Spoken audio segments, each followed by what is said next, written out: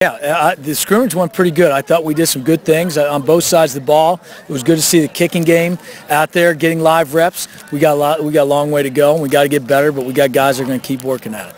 Talk a little bit about rain from coming up to a few days off, and then spring game for the 14th. I'll tell you, our guys, everybody, coaches included, are looking forward to the spring game. I think it's going to be a great day. We got a lot of people coming back for it, and we want to see as many of the old Cardinals as possible as we take the field for the red-white game. And it'll be competitive, a lot on the line, and it'll be a great way to finish up our spring practices. Scrimmage went well today. Looking forward to next week, and we're going to keep working. Some stuff we still got to correct, a bunch of mistakes. Looking forward to the next week and the spring game and everything? Yeah, it's a big thing for me. Just to rebuild on last season, get better,